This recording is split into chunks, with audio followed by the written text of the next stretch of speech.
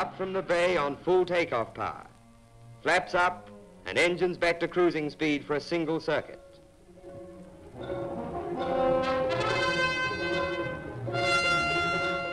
On course for New Zealand at 6:37.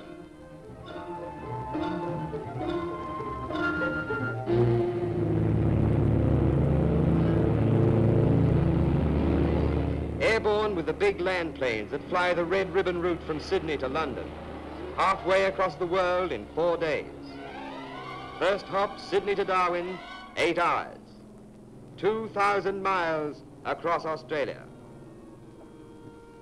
A circuit over the city, and in minutes the aircraft top the Great Dividing Range.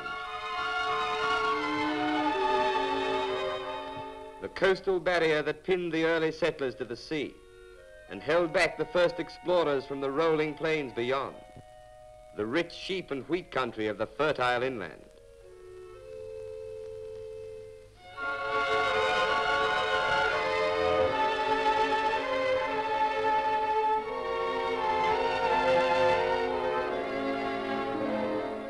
Past Simpson's Desert that separates the people of the north from the people of the south. 4 miles every minute straight across the sand dunes where man has never trod.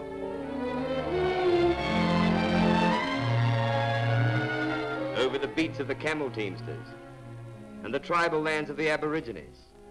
1,000 miles from the coast. On over the outback, the homesteads and scattered settlements where people are separated by vast distances and natural barriers that defy transport by land.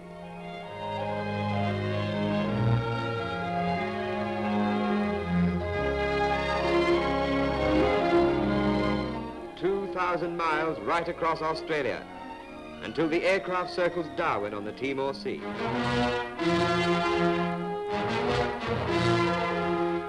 The big overseas aircraft link Australia with the distant world. Singapore, Karachi, Cairo, Rome, and London. Fiji, Honolulu, San Francisco, and Vancouver. New Zealand. Hong Kong, the Philippines, Japan. Within the country, a network of main air routes and bush feeder lines connects the cities and many of the country towns and reaches out to New Guinea, Lord Howe Island, and Norfolk Island. Even a tiny town like Toorawina in northern New South Wales has a daily airliner direct to Sydney.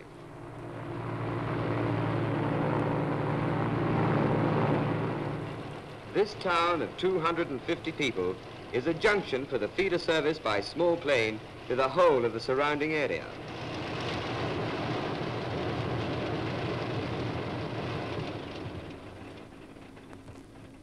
Will passengers who have just arrived from Sydney and are proceeding by the feeder service to Coonamble, Walgett, Brewarrina, Bourke, Goodoogah and St George, please board aircraft AAO on the left-hand side of the waiting room.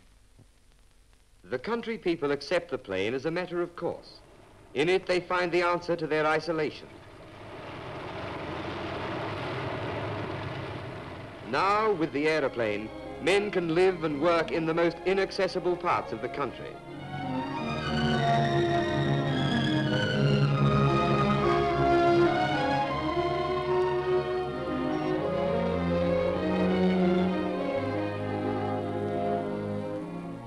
The asbestos miners of the Wittenoom Gorge in outback Western Australia are 200 miles from the nearest town and 500 miles from the railhead.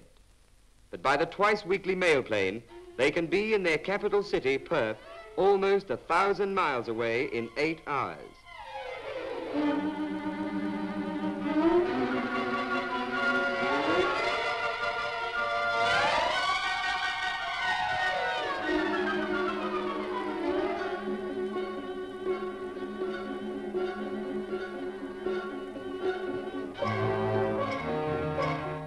In the Northern Territory, where single cattle stations are as big as some European countries, the bush flyers call on regular schedules at the homesteads, missions and mines.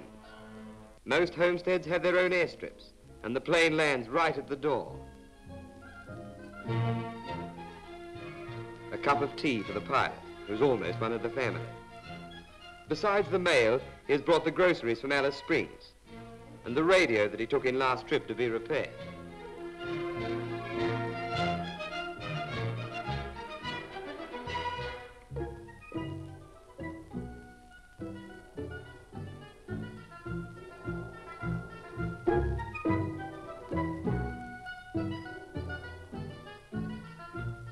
Mail every 2 weeks, where before it came to some stations only twice a year.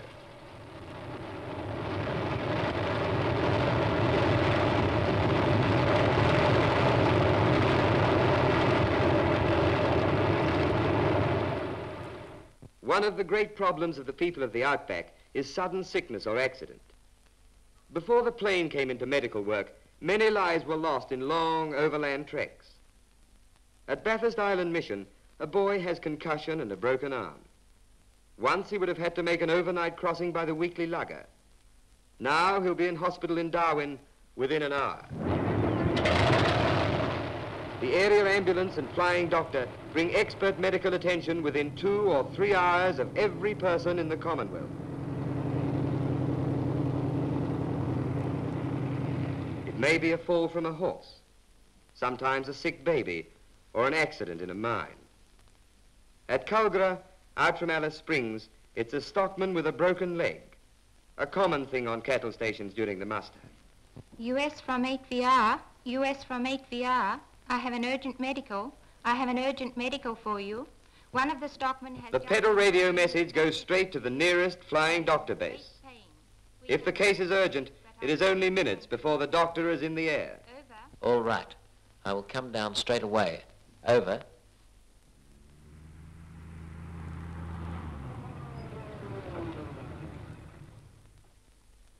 In a country like Australia, the plane has endless uses. It has been used for bushfire spotting, locating schools of fish, finding lost travelers or ships at sea. It has even gone to the farm, helping to fertilize the land and sow the seed and dust the crop.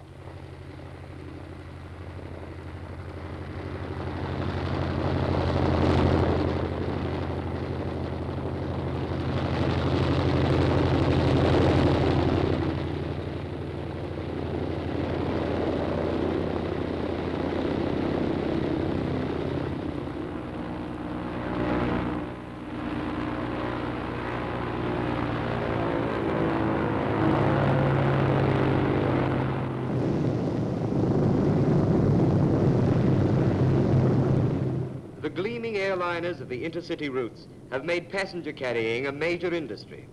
Attention!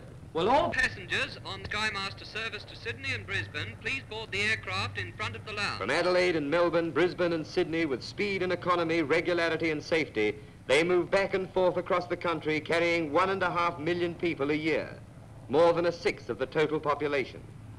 The 2 largest companies between them fly 25 million miles a year. 2 of the largest internal operating companies in the world, carrying passengers at the world's lowest fares.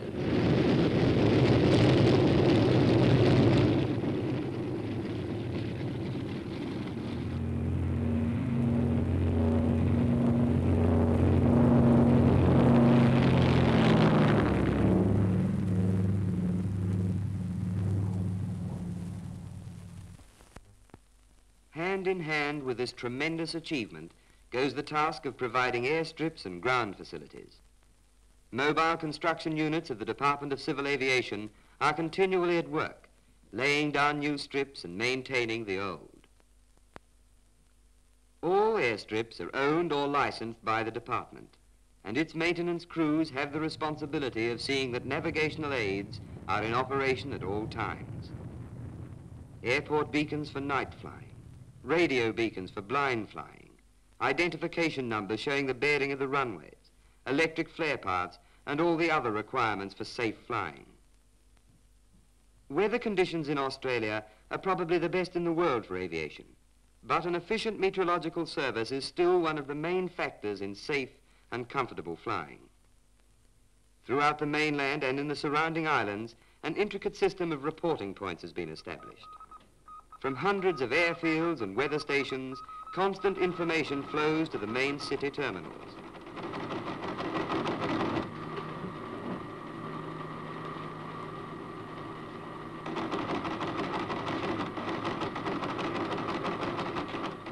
Nationwide weather reports are made out every 3 hours. And from these overall reports, individual forecasts are supplied for every flight leaving the aerodrome.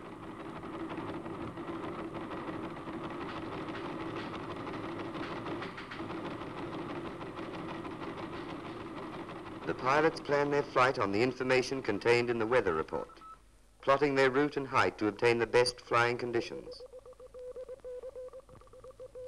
Before any plane can leave the main terminals, the pilot's flight plan showing every detail of the proposed journey must be approved by the Civil Aviation Control Section at the departure point. Wind on the climb is 15014. 150. Track of 345. True airspeed of 140. We're on 345 at 140. Gives you a course of 348, ground speed of 153. 023 187. 7,000 feet clear? Yes, 7,000 feet altitude at 1205, 330 gallons suitable. Yes, Norm. Good. Thank you. Thanks, Norm. See you later. There, Tower. Clear, got it. Able now and Love is cleared for Brisbane, 7,000 feet, 1205. The tower control operator handles all movement on the ground and all movement in the air in the vicinity of the airport. His instructions are given in the international code that is used in aircraft radio work, and the aircraft registration letters are used for all identification. VHAOI is Able Obo Item. Able Obo item off at 11:57. Roger. As soon as an aircraft takes off, the tower notifies the control section of its departure time.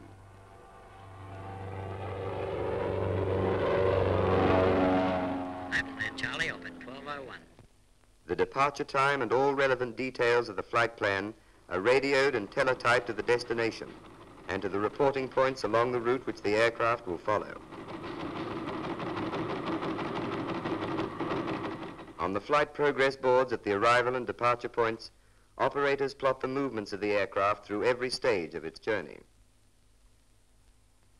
As each plane takes off, an operator enters on blocks the details of its flight plan, route, speed, height, time due over reporting points, and so on. He makes out a block for each reporting point.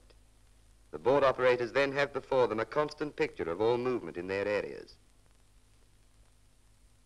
Flying its guided course along the radio range, the aircraft regularly reports its position over established reporting points.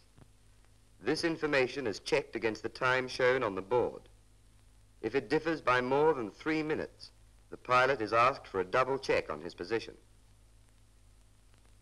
Once he takes off, and unless an emergency decision is necessary to ensure the immediate safety of his aircraft, a pilot cannot alter any detail of his flight plan without the express permission of the Chief Control Officer at the nearest terminal. Sydney radio from Easy Able Mike. Sydney radio from Easy Able Mike. Now we're in cloud in bad conditions at 7,000 feet. Could we change to 9,000 and fly on top, over? Flight check. Easy Able Mike is in cloud in bad conditions at 7,000 feet and wants permission to change altitude to 9,000. Could you give me a ruling on this? Roger. Is it clear for Easy Able Mike to change to 9,000 feet? Able Mike, 7. Yes, yes, you clear there. Closing right, right. Easy Able Mike, clear to 9. Radio, Easy Able Mike, clear to change to 9,000 feet. Clear to 9,000. Thank you and out from Easy Able Mike.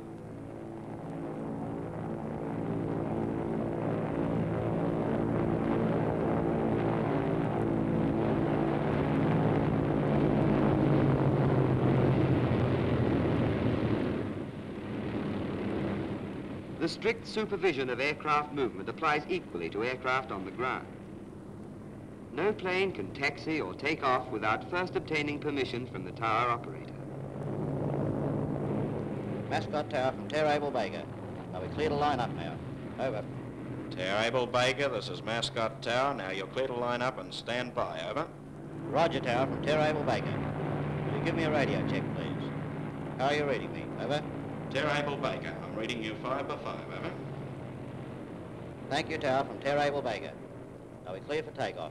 Over. Tower Able Baker, this is Mascot Tower. Roger, you're clear for takeoff. Will you do a right-hand turn onto diversion? Over. Roger, Tower, from Tower Able Baker. Thank you and out.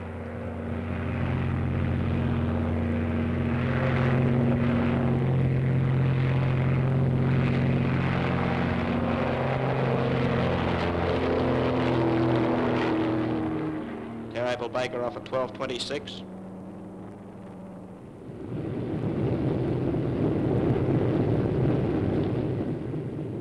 Mascot Tower from Butler's Able Oboe Howe. Taxi instructions, please. Over. Able Oboe Howe, this is Mascot Tower. Roger, you're clear to taxi, runway 04. Altimeter setting is 2990. Over. Tower from Able Oboe Howe, roger. Is it all right to taxi on the grass? Over. Able Oboe Howe, Roger, you may use the grass. Over. Roger, Tower, from Able Oboe Howe. In the normal course of civil flying, an emergency is rare, but sometimes one arises. All twin-engine aircraft must be able to fly on one engine, but the failure of a motor gives an aircraft operational priority. Mascot Tower from Able Sugar Dog. We're 5 minutes out and we've had engine trouble. We've feathered our starboard motor. Request priority landing. Over. Able Sugar Dog, this is Mascot Tower. Roger, you're number 1 to land. Wind from the north-northeast at 8. Altimeter setting 2990. Runway 04. Call on base leg. Over. Roger, Tower from Able Sugar Dog. Able Oboe Howe, this is Mascot Tower. Hold your position and do not approach any closer to the runway. Over. Tower from Able Oboe Howe. Am I all right in this position? Over. Able Oboe Howe, Roger. Your position there is okay. Up. Able Sugar Dog, I'll stand the fire tender by for you. Over. Fire tender, this is the tower. Able Sugar Dog is landing on one motor, runway 04. Flight check, Able Sugar Dog's making a one-engine landing on runway 4. He lost a motor 5 minutes out. I'm bringing him in on a priority landing. Roger, Tower. Any problems? No, it's just a routine one-engine descent. He's on short final now.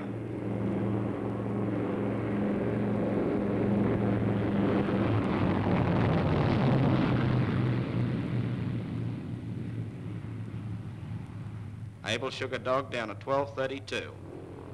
Able Oboe Howe, this is the tower. Hold your present position. There's another 3 on final. Over. Roger, Tower from Able Oboe Howe. Oh, stone the crows. Tower from Easy Able Mike, wheels down and locked. Over. Easy Able Mike, Roger. Expedite your taxi. I'm traffic waiting for takeoff. Over. Roger Dodger from Easy Able Mike, thank you, and cheerio. Able Oboe Howe, you're clear to enter the strip and taxi down for takeoff. Over. Roger, Tower from Able Oboe Howe.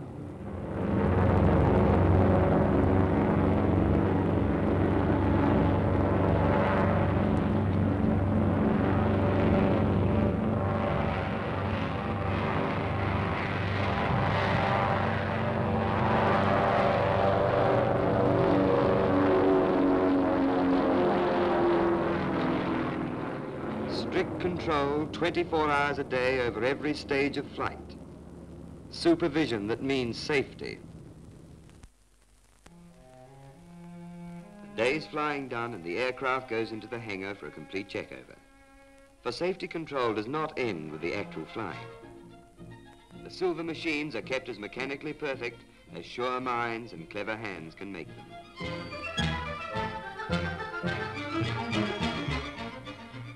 Regularly, they're stripped down for a complete overhaul. Each single part, from the air screws to the tail fins, is individually examined.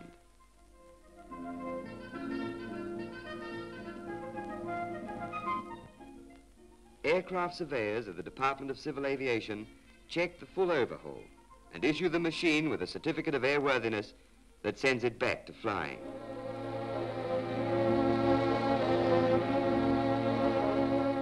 The instruments are put through tests more exacting than anything they'll meet in the air. When the aircraft is assembled again, it's as good as brand new. Pilots, too, are continually keeping up to date, mastering the use of new equipment. A pilot never finishes his training, for the development of new instruments and flying technique changes his job from day to day. And to keep in line with modern developments, designers of the Department of Civil Aviation are continually improving existing aerodromes and building new ones. Plans for the new air terminals are as modern as the great new aircraft that will use them.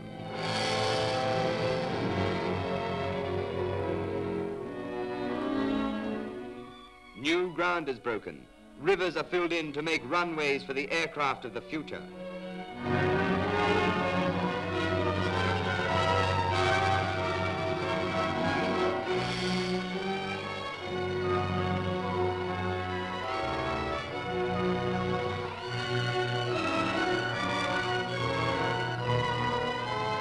Move up then from the land and put the roadways in the sky. Shatter with the roar of engines the menace of distance. Fly over the tops of the mountains and make neighbors out of strangers. Bind together the scattered segments of this huge country.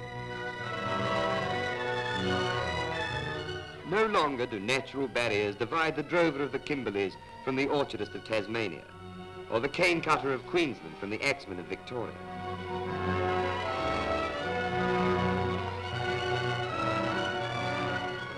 The steel worker of Newcastle and the shipwright of Whyalla know the gold miner of Kalgoorlie. And all the far-flung people of the continent are within a few hours of the cities of the coast. There are no distant places anymore.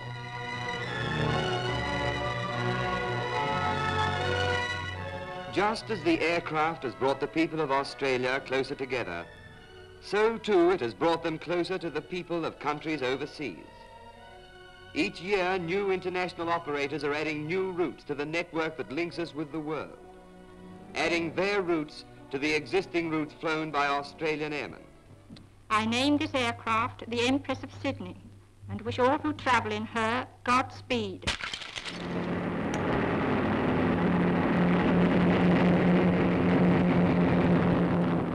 Where the sailing ships once took 6 months, the aircraft takes 4 days. Attention, please. The Qantas Constellation Lawrence Hargrave from London, Rome, Cairo, Karachi, Singapore and Darwin is now taxiing to the international terminal. Will all passengers please proceed through the customs section, which is situated at the far end of the terminal building. Our Australian international aircraft operate between Britain, Australia and Canada, flying the greater part of the all-red route that circles the globe. The British Commonwealth Pacific Airlines DC-6 Discovery for Fiji, Canton Island, Honolulu, San Francisco and Vancouver is now ready for departure. All aboard, please.